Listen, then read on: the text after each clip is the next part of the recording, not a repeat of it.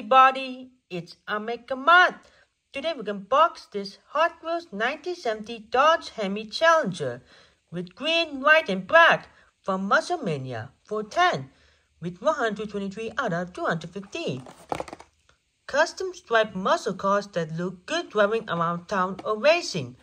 There's a Dodge trademark, Mopar trademark and Hemi trademark. Okay, now we can box this car.